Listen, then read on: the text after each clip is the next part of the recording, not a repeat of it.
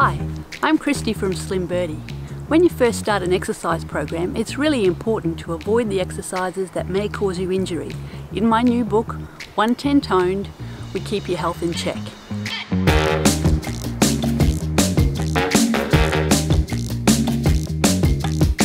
Today, I'm going to show you an easier version of a popular exercise, squats.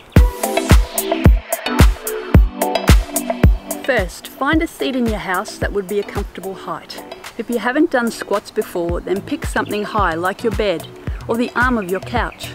The key here is to make sure the seat is high enough so you can do the exercise for 10 minutes. Okay, so I've got my bench here. We need to stand with the feet shoulder width apart, keeping your back straight, stick your butt out and sit.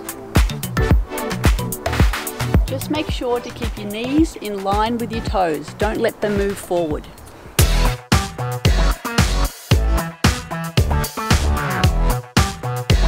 Make sure the move is slow and controlled, letting your leg and butt muscles do the work. Do 10 reps, then rest for 10 seconds, and then another 10 reps. And keep going until your 10 minutes is up. And that's it.